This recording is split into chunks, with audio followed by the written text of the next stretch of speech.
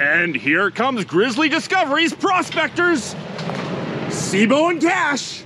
Will he get stuck? That is the question of the hour.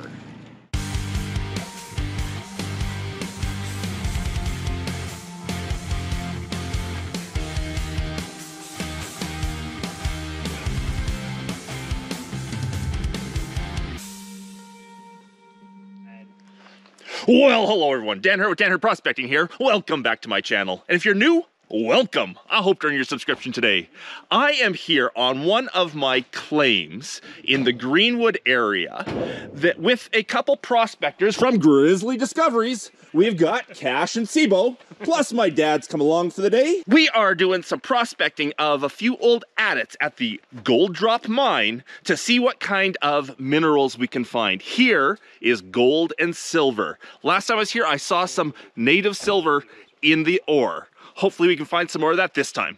So wish me luck, and I hope you enjoy.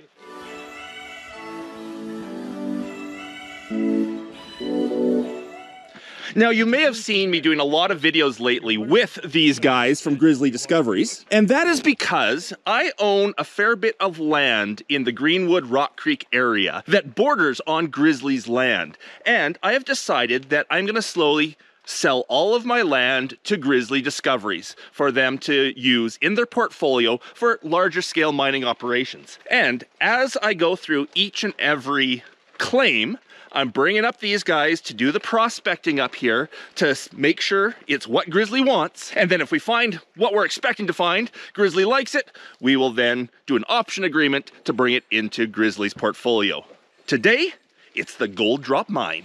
Now this right here, this little hill you see in front of us, you can see it's not natural. This is a mine dump. Right above it is 3 different adits where they dug the material out of the adit and they dumped it right here. And in the mine dump, we see lots of the quartz seam that they were following.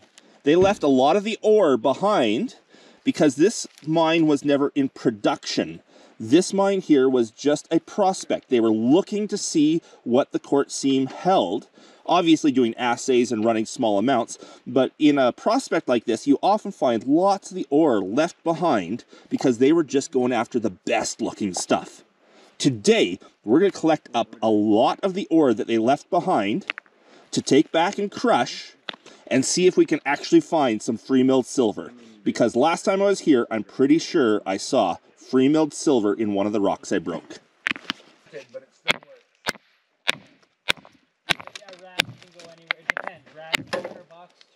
Depends on if you, with this being an import Nissan.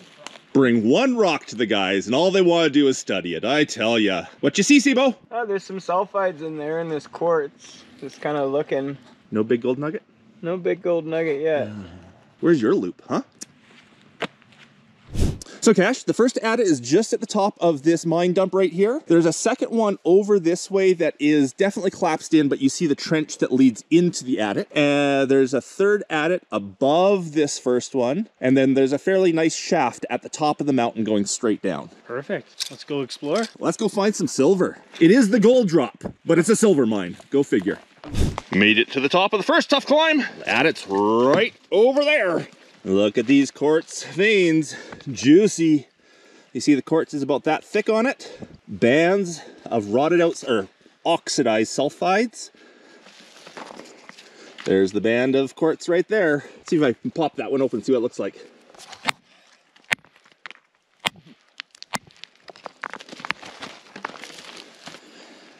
Nice fresh break, full of sulfides. Oh yeah, there's some pyrite there. Right along the edge of this quartz seam. Definitely mineralized. Nice looking. Nice looking. Well, let's hope we see something that we can identify in the field as silver. Obviously, when we go and crush this, we'll know for sure. But out here in the field would be nice to see something we can say, that's gotta be silver. Sibo, what do you see on the corner here? That looks like maybe a sulfide, but hey, can we get lucky? Right in here? Yeah, right on the edge, right on the ridge. My eyes are so bad these days. I need these young bucks to do my identifying for me when it comes to small stuff. Definitely disseminated sulfides along the edge here. Pyrite, another silvery looking sulfide as well. Not much alteration. It's good looking rock. Bag it. Bag it. So, SIBO, Cash. The other SIBO, little SIBO, Cash. It's in the video. It's official now. Square in front of me. Is over here checking out the smelly adit. I don't want to be referred to as little SIBO. Adits always smell bad because of that right there. Every adit you find has a pack rat nest at the entrance. Yeah. It's nasty. Yep. But it's flooded. We want to see how deep it is in there. So I'm going to send Cash down and in with my underwater flashlight, which we can actually submerge into the water, and it's going to light underneath, and we can see what the ground looks like. What do you think of that plan? Sounds great, Dan. Let's do it. Sounds like gay old time. It's on its brightest setting right now, so if you put it underwater, it's waterproof. It's going to light up the water from underneath. And we'll see. And you'll see how clear the water is, clean the water is, and also how deep it is. I brought my hip waders in case it does look accessible to walk down and inside. Oh yeah, okay, it's not that deep. How big's the pack rat? It's huge! Oh. It actually is a pretty big nest. It actually is not that bad, Dan. You can see through? Oh yeah, you'd be able to walk there. Put the flashlight underwater, let's see what it lights up. Well, it's just... Oh, getting there? There you go. There you go, that's neat. I need to get in a bit more to get the shot. Well, it looks pretty stable on the bottom too. Like that looks like a nice solid bottom to it. It does. Goes pretty far, doesn't it? I never was able to find underground maps of this, so I don't know how big this adit actually is. There's a fairly large dump out front, so they moved a lot of material. There's a bunch of, I wonder if that's just moss there. The green? Yeah, hard to tell. It almost does just like moss. Oh, Do you see any evidence of the actual vein? I do not. Okay, well, that looks safe enough for me to throw waders on and go for a little bit of a walk. I would agree. Dean. Couldn't see the vein at all? No. Well, let's hope farther inside we get to see it. There you go. Okay, Dan, get in there. I gotta get my hip waders first. Yeah. Of course, my hip waders are down at the ATV. I didn't bring them up unless, you know, I was going to for sure be going in. What's that big box that you brought up? Oh, cameras. Pretties. You got pretties? Yeah. SIBO sounds a little bit excited about something. What do you see? Well, you've got some disseminated sulfides in there, but there's this little area here that very well could be silver in place here, right along this black seam. It doesn't look like any sulfide that I usually see, and it runs in these little black lines right along here. It's the wrong. I wonder if I have my close-up camera with me. I think I do. You could see it in there. The sun just hit this piece of metallics that's in here, and I am not 100% sure, but I'm a lot more sure now in the sun that that's a piece of native silver. Nice. Yes, SIBO, the piece I saw last time we were up here looked just like that. And it kind of smeared on the surface, not crystalline like you'd think of a sulfide. So that's why I think it's metallic silver. Definitely throw that piece in.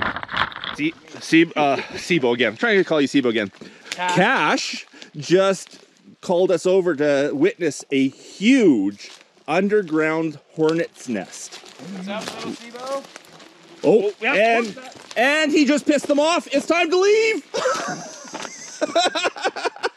What are you guys doing? Way to go, Cash. I didn't do anything, man. Do you like how I ran the other side of SIBO? Yeah, totally. I'll protect you, Dan. SIBO, you should go into cross-country racing. I'm Cat.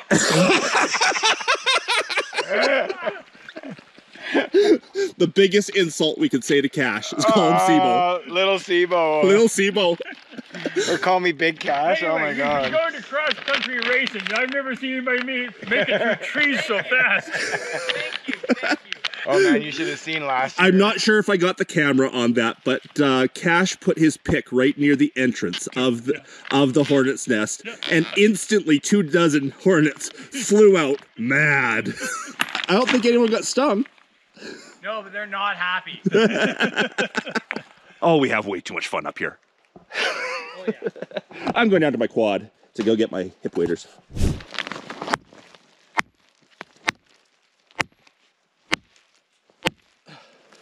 Quartz. Oh, a blue metallic in it. That's probably a piece of galena right there. Dad's got the loop. Let him have a look. Right there. Oh yeah, that's galena. Just a big seam of galena all through there. I'll get the close up on that. Big seam of galena. Well, okay, galena often goes in masses where you can get like 2 and 3 feet thick, so it's not big, but bigger than anything we've seen yet at this site for a sulfide. And if you're unfamiliar with galena, galena is a lead sulfide that carries high quantities of silver in with the lead sulfide. Some galena doesn't have much silver in it, some is loaded in silver, but it's all loaded in lead because, well, it is a lead sulfide. Galena all the way through. Probably native silver in there too. I see something that's a little bit of a line, probably native silver. And the other side, every bit as good. This is still the big rock, so it's got the galena, galena, galena, all the way over. That piece of gold in there? Probably just galena shining back yellow to me. It is the gold drop. I don't think they would have named it the gold drop unless they had some indications of gold here. So it is possible that we won't find just silver, that some gold will come up too. Native gold? Ooh, that would be nice. When I say native metals, that means that it's gold or silver in its metallic form and not locked up in sulfides. Native gold, or free mill gold, is gold that you can see once you've crushed the rock down. Same with silver. Copper, you can get some native copper, that's copper nuggets, not copper in its sulfide form or oxide form. If it's actual metallic copper, it's known as native copper. That is a great sample.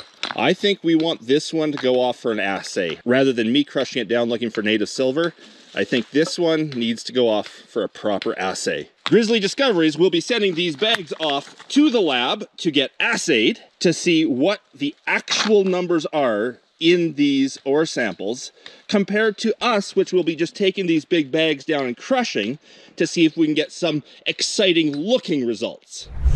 It's been about half an hour and the wasps have calmed down some, but there's the wasp nest in the ground. Ah! You did that! Oh my god, it totally worked. Sibo! Oh, there's one right at me. With friends like Sibo, who needs enemies? It was a little rock. Okay, got the hip waders on. Time to go and investigate the pack rat. See what I can see inside. We're not gonna go too far in. If it goes a long way, I will turn around quite early. I just recently bought myself an air monitor, but I haven't got it yet. So I will only go in a few feet, basically, take the flashlight and see what I can see inside. I won't walk too far in, and I got my buddies out here just in case. Hello, rat. He's a fresh active rat. There's new green leaves on there. Very cool looking. Ooh, very ratty looking. And here comes the safety officer. Oh, get some nails hanging around. Yeah, there's a lot of nails. Watch where you stand. And here we go. If I find any good samples in here, I'll come back for a bag and hammer. Oh yeah, baby. I can see through the water to the ground. So it's nice solid ground. Oh, she's a biggin. She's a biggin. Still see the ground, watching for any shafts going down, obviously. But the ground looks good. Very cool. I'm gonna pull out the other flashlight. This one is a strong beam that goes straight back. The other one will light up more of the walls and everything around me. Okay, here we go. Let's see what we find. We're going very carefully, watching the floor very carefully. It's a very stable rock. I'm only like 2 feet in right now. Be very, very careful. I can see the back. The back is right there, although it looks like it might turn around a corner some. And yeah, that's what, 40 feet back, 50 feet back.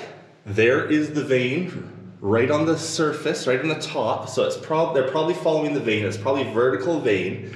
And you can see it on the top. I can take samples of that while I'm in here. I don't like chipping away inside, but this is very, very stable rock. Very cool. I love that echo you get in one of these caves. Just booms. Yeah, this adit seems to go back maybe 50, 60 feet and then either turn or end. But I'm not comfortable going back that far without an air monitor. I'm still near the end of the entrance and I can feel the fresh air from outside. So I'm not gonna go back any farther than that. But I can go a few more feet. watching for rats, of course, and watching the floor very carefully, especially since it's underwater. I can't quite see what I'm standing on. The light is penetrating enough that I can see that there's nothing dangerous down below me. Walking through flooded caverns, flooded adits like this, you could go straight over top of a stope without knowing it. Oh, okay, there we go. See those boards underwater? Hopefully the camera's getting that. Those are covering a shaft going straight down, and that would be very dangerous.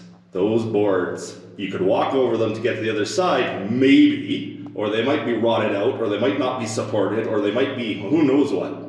But yes, when they were digging in here, they obviously found a nice spot of the vein and went straight down at it. And it's flooded. If I didn't have these flashlights that could penetrate the water, it's possible I could have walked right over that and not seen it and been down. Now, luckily it's water, bodies float, so I would have fallen far enough I would have fallen down the whole shaft, but that is dangerous. This is actually a very dangerous adit. That's why, if you don't know what you're doing, just stay out of these things. Look at that. You could try the other flashlight and see if the other flashlight penetrates better for the camera. I won't even walk any closer than I am to that right now, because who knows how, well, it's stable in here, but I don't want to risk anything. Wow. Don't enter adits, people. And I say that, I know I'm inside, and I'm doing things very carefully, but these can be very dangerous. Right, Dad? Yeah, absolutely. Safety officer. Safety officer. And he's hanging out with Pack Rat. Yeah. Aromatic. Yeah, Pack Rat nests always stink. I don't see any beady eyes looking back at me, but often you see them staring at you. Yeah, I haven't heard anything shuffle around. Very cool. Okay, I would say it's back to looking for ore samples on the surface. If Cash wants a piece of the seam, the vein inside, I saw a couple chunks right above me here that looked nice, but we'll see if he wants it or not. I'd rather the stuff from the dump. Hello, Rat. Well, there we are back on the surface. That was fun in there, but I don't like being underground for very long. I'm never all that comfortable underground, and I wouldn't have gone and explored that any farther, especially because of that shaft going down. Out of breath again. Now, you may have heard me use some terms in there that you aren't too familiar with, like adit or stope. Well, that brings me to a great opportunity for today's geology lesson of the day. Mine terminology. Well, this is an adit. An adit is a horizontal hole going into the ground that enters into a mine. Horizontal. If it's vertical going down, it's called a shaft. Adit, shaft. Once you're inside the mine, there's other terminologies. A raise goes up from an adit or a tunnel. A stope goes down. A drift goes sideways. There's other things like winzes, and there's all sorts of terminology of things that happen inside a mine adit, tunnel. I believe a tunnel is something that goes from one spot to another inside a mine, where an adit is like a tunnel that comes to the surface, the outside. All sorts of terminologies. Those are some of the basics, but there's a lot more than just that. There's today's geology lesson of the day. Adits. So, Dad, how many bags have you got full? One for you to carry. That's off the ceiling in there. Well, it was on top of the... Was there any quartz seam in that? No, it was two rocks that were sitting on top of the rat nest. Okay. So okay. it would have, something that would have sloughed off the ceiling in the adit. But not what we're looking for. But there was nothing in it. No, I just... Okay. There were two rocks I could pick up, so I just did. We don't need the adit material for the bag, but if Sibo wants some, there's easy stuff to grab that's in there.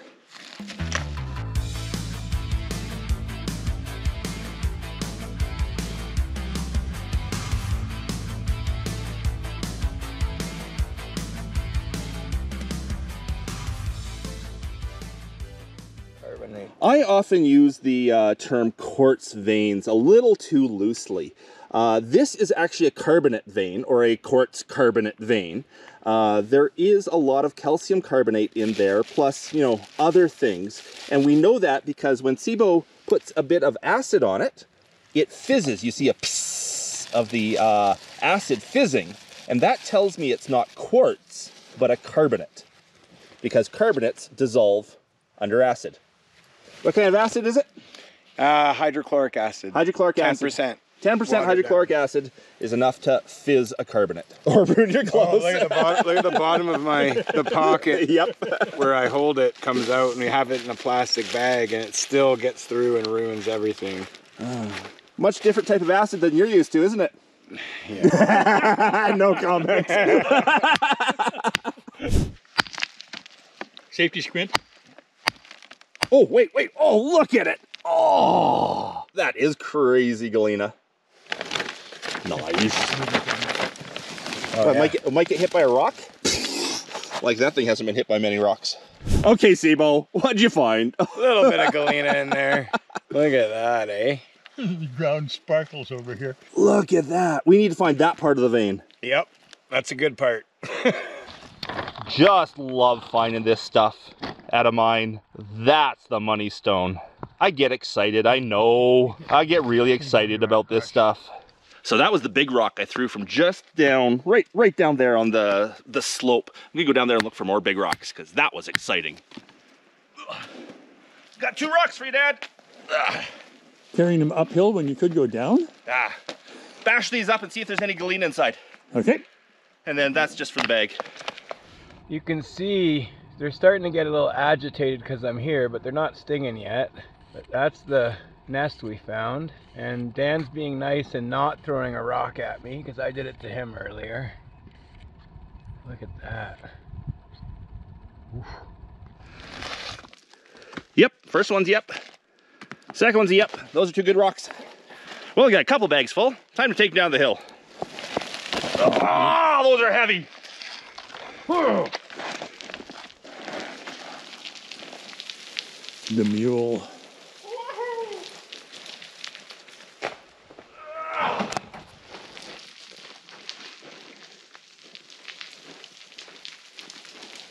Now my turn. Woohoo! Ah! Woohoo! Ah! I can do it! A mixture of excitement and terror.